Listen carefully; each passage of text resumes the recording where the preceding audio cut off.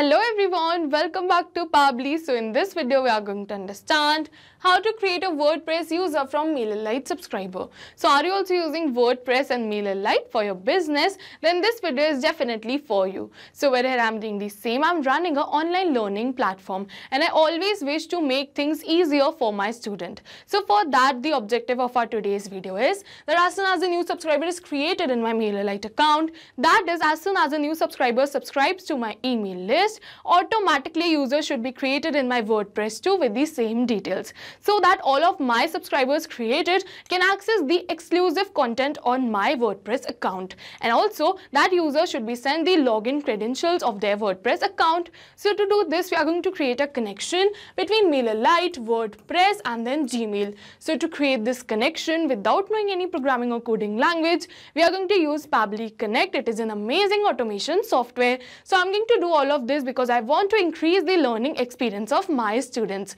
So if you also wish to learn this process step by step, then let me take you to my computer screen. Welcome to my screen. So as you know, in this video we are going to understand how to create WordPress user from MailerLite subscriber. So as you know that I'm running a popular online learning platform and I always wish to make things easier for my students. So to do this, we are going to create a connection between our MailerLite account and our WordPress account, so that as soon as someone signs up on my email list in my MailerLite account with the help of this form, automatically user should be created in my WordPress account too, so that all of my students can right away access the member only content or the exclusive content rights, so without waiting for the manual setup. And this can save me a lot of amount of time and also can give my students a seamless learning experience. So to do all of this, I've opened the landing page of Pabbly simply by searching pabbly.com/connect in my browser. It is very easy. So as soon as we'll open the landing page of Pabbly, we are going to get two options. One is sign in and the another one is sign up for free. So if you're a new user, you can click on sign up for free and you are going to get 100 of tasks free every month. But I'm an existing user, so I'm going to click on sign in right over here. And now it is opening all Pabbly apps. Over here you can see all the tools and applications offered by Pabbly. But in today's video, we are going to use Pabbly Connect because we are connecting different applications. So I'm going to click on access now right over here to access my Pabbly Connect account. And now it is opening my dashboard. And to start with the automation, we are going to click on this button which says create workflow. And now it is asking me the workflow name and the folder I want to save the workflow in. So I want to save the workflow in this folder which is automations, and I want to name my workflow as how to create a WordPress user from MailerLite subscriber, and then we are going to click on create. And now it is opening the most important window of our automation, that is our workflow window. This is the most important window because we have trigger and action in this. Trigger means when this happens and action means do this. So by this you can understand that the trigger is the commander for the workflow and actions follow the commands. And as you know that we can have only a single commander and multiple followers. So where we can have only a single trigger but multiple actions following the commands of our trigger.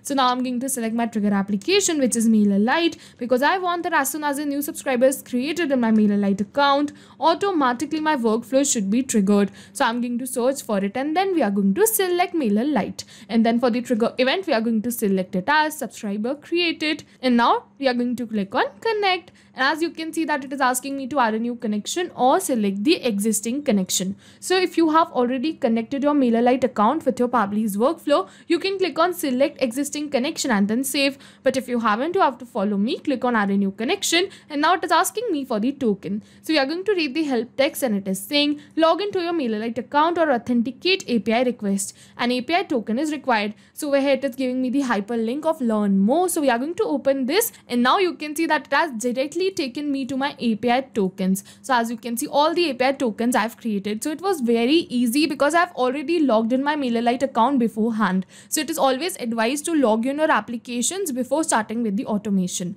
So now after clicking on this hyperlink, we are going to click on generate new token, and now it is asking me for the token name. So I'm going to give a dummy token name which is test key, and then I'm going to agree with all the terms and conditions and click on create token. And over here you can see my API token. So I'm going to copy this and then we are going to paste it right over here in our workflow, and then we are going to click on save. And as soon as we are going to click on save, you can see that we have successfully connected our MailerLite account with our Pabbly's workflow. And now we are going to click on save and send test request to capture the response. And you can see that it is saying waiting for response, and in the notes it is saying do a test submission / record. So in order to capture this response, we have to do a test submission, and in order to do the test submission, I'm going to open my form, and over here you can see that this is my form. So I'm going to enter the dummy details and do the test submission. So for the name, I'm going to keep it as demo, email as demoUser899@pabblytudes.com, and for the phone number, I'm going to keep it as this only. And then we are going to click on subscribe.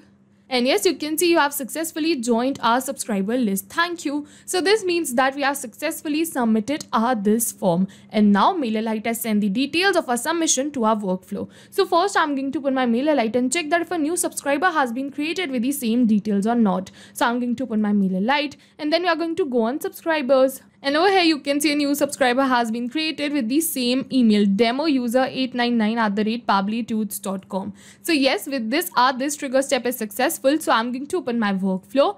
And yes, you can see that we have received the response A. So I'm going to open the response. And yes, you can see that we have received the response of the details that we submitted. Over here you can see the name. Over here you can see the phone number. We are going to move on forward. Over here you can see the email that we entered. So yes, with this our trigger step is successful. And now we are moving on to our action step. So for our action application, we are going to select WordPress, because I want that as soon as a new subscriber is created in my MailerLite account, automatically a user should be created in my WordPress also, so that they can access my exclusive content. So I'm going to search for it, and then we are going to select it. And now for the action event, we are going to select it as create a user, and then we are going to click on connect. And again it is asking me for the same. So if you have already connected your WordPress account with your Pabbly's workflow, you can click on select existing connection and then save. But if you haven't, you have to follow me, click on add a new connection. And now it is asking me for the WordPress user or email, WordPress password, and the base URL. So first you have to keep in mind that you have to read the help text, and it is saying important.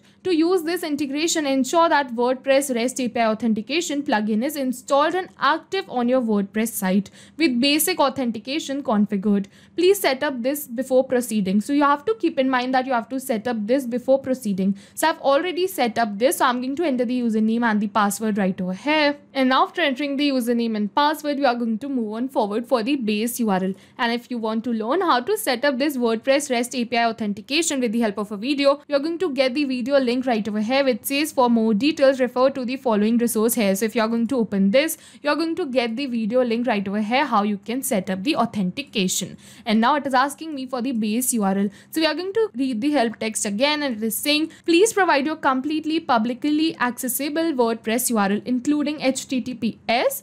Exclude this. So we are going to open our WordPress, and over here you can see that this is my URL. So I'm going to copy this, and we have to exclude this. So we are going to copy this first, and then we are going to paste it right over here in our workflow. And after pasting this, we are going to click on save.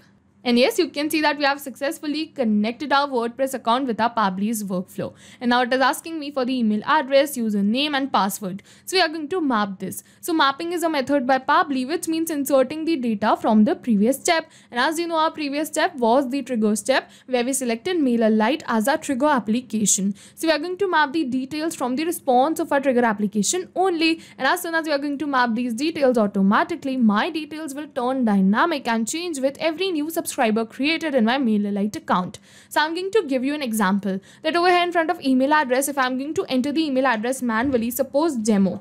So if I'm going to enter this manually, then this will not change with every new subscriber created, because this is a static information and I've entered it manually. But if I'm going to map it from the previous response, so I'm going to search for email right over here. And as you can see this, so if I'm going to map it from the previous response, it will definitely change because my previous response will also change. So that's why we do mapping right over here to run our workflow in real time. And now it is asking me for the username. So you have to give a username. So I'm going to keep the username same as email only. So I'm going to search for email and map the email again. So this is the username 2 of my user. And now it is asking me for the password. So I'm going to keep the password as name @ the phone number. So first we are going to map the name. So I'm going to search for name, and over here you can see demo. So we are going to map this, and then we are going to put @ and then we are going to map the phone number also. And over here you can see the phone number. So we are going to map it. And now it is asking me for the first name. So we are going to map this too. Over here we are going to search for name, and as you can see the same, so we are going to map it. And now it is asking me for more details. So as you can see, all of these details are not the required details, so I'm going to leave these fields as blank. And now it is asking me for the role, so I'm going to keep it as same only, and then we are going to click on save and send test request. And yes, you can see that we have received the positive response that with the help of this username and this email and this name, we have created a new user in our WordPress account. So I'm going to open my WordPress and check that if a new user has been created there or not. So I'm going to open my WordPress,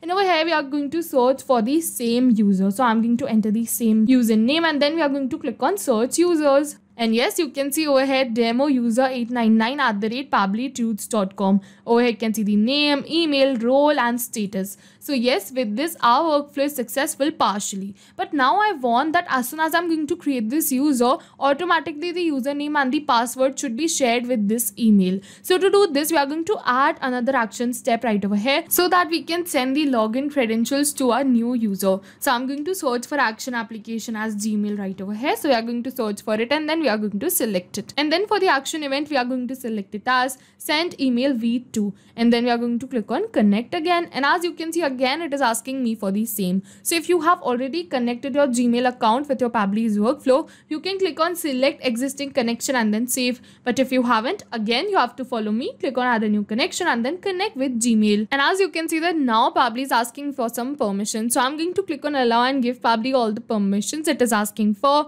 because my data is secure with Pabbly. You can also click on allow Pabbly safe, and as soon as we are going to click on allow, you can see that we have successfully connected our Gmail account with our Pabbly's workflow. And now it is asking me for the recipient email addresses, so we are going to map it again. I'm going to search for email, and as you can see the same, so we are going to map it from the MailerLite subscriber created trigger step. And then it is asking me for CC and BCC. So as you can see that these are not the required fields, so we are going to leave it as blank, and then we are going to move forward. And over here you can see that it is asking me for the sender's email address, so I'm going to keep it as same only. It is asking me for the sender's name, so I'm going to keep it as Pabbly. So I'm going to enter it manually because I want this to be a static information. And now it is asking me for the email subject, so I want the email subject to be your new account login information, and then we are going to move on forward. And now it is asking me for the reply to, so as you can see that this is not the required field, so I'm going to leave it as blank. And now it is asking me for the email content type, so we are going to keep it as plain only. And now it is asking me for the email content, so I want the email content to be hi name, welcome to our community, we are excited to have you join us. This email contains your login information for your new account. Username, for security purposes we have assigned you a temporary password, here it is, and the temporary password. So over here you can see that we are going to map this name so that all of my users receive a more personalized mail. So I'm going to search for a name, and as you can see demo, so we are going to map it. So now it has become hi demo, welcome to our community. And over here we are going to map the username, so we are going to open the WordPress response, and over here you can see the username, so we are going to map it. For the password, again we are going to map the name, so I'm going to search for name, and then we are going to map the name, put @ and then we are going to map the phone number, so I'm going to enter it. And now after doing all of this, rest of the mail would remain same because these are the static information. And now we are going to move on forward. It is asking me for the file name and attachment, and as you can see both of these are not the required fields, so I'm going to leave it as blank. If you wish, you can definitely add these out. And now it is asking me for the label IDs, so I'm going to keep it as inbox only. And now it is asking me for the signature, so as you can see that this is also not the required field, so I'm going to leave it as blank. If you wish, you can definitely add your signature right over here. And then we are going to click on save and send test request. And yes, you can see that we have received the positive response that we have successfully sent a new mail to this account, which is demo user 899@pabblytudes.com. So I'm going to open my Gmail and check that if we have sent the mail or not. So I'm going to open my Gmail, and yes, you can see your new account login information. So I'm going to open this, and yes, you can see the mail that we entered. Hi demo, welcome to our community. Or you can see the username, the temporary password, or you can see all these details that we enter right over there in our workflow. So yes, with this our workflow is successful, but I'll just test this workflow once, and this time I'm going to give you a real-time example. So I'm going to open my form and create a new subscriber in MailerLite, and then we are going to check that automatically if a user gets created in the WordPress, and they should also receive a mail too. So I'm going to open my subscriber forms. We are going to refresh this page and do another test test submission. So now for the name, I'm going to keep it as test, email as test user 655@pabblytudes.com, and then for the phone number, I'm going to keep it as this only. And then you are going to click on subscribe. And yes, you can see thank you have successfully joined our subscribers list. And now this means that MailerLite has automatically created a new subscriber with the same details, and that subscriber details has been sent to our workflow. Further, Pabbly captured the response, triggered the workflow, and created a new user with the same details and automatically sent them a mail about the login credentials of the user account. So I'm going to open my MailerLite first and check for the new subscriber. So I'm going to open my MailerLite, and yes, you can see a new subscriber, test user 655@pabblytudes.com. So this was the same email that we entered. So yes, we have successfully created a subscriber, and now we are going to open our WordPress and check for the user. So I'm going to let you know that this time we are not going back to our workflow and clicking on save and send test request. I'll directly open my WordPress account, and over here we are going to search for this user. So I'm going to enter the email, and then we are going to click on search users. And yes, you can see test655@pabblytudes.com, or you can see the name, email, role, and the status. So yes, with this our workflow is partially successful, and now I'm going to open my Gmail and check that if we have sent the mail or not. So I'm going to open my Gmail, and then we are going to go back, and yes, you can see a new mail, your new login information, hi test, where you can see the new username and the new password. So yes, with this our workflow is successful, and I'll just summarize the workflow for you once. For our trigger application, we selected MailerLite. For the trigger event, we selected subscriber created. For the action application, we selected WordPress, and then for the action event, we selected create a user. Again, for the action application, we selected Gmail, and then for the action event, we selected send email, because I wanted that as soon as a new subscriber is created in my MailerLite account, automatically user should be created in my WordPress too, and that user should get the login credentials on their Gmail of the WordPress account. So yes, we were successful with our workflow. Over here you can see the 2 subscribers I created, over here you can see the user I created, and over here you can see the 2 mails I sent to my user. So yes, with this our workflow is successful, and if you have any questions related to the video or the workflow, you can directly comment on this video. And for your reference, I'll just clone this workflow and share the workflow link in the description box so that you can access my workflow. Thank you for watching. Not only these applications, but with the help of Pabbly, you can integrate many more applications. So now, if you have any doubts, you can reach us at support@pabbly.com. If you have any queries, you can reach us at forum.pabbly.com. And if you have any pricing related issues, you can follow this website. And if you find our videos helpful, do like and subscribe our channel. Thank you for watching.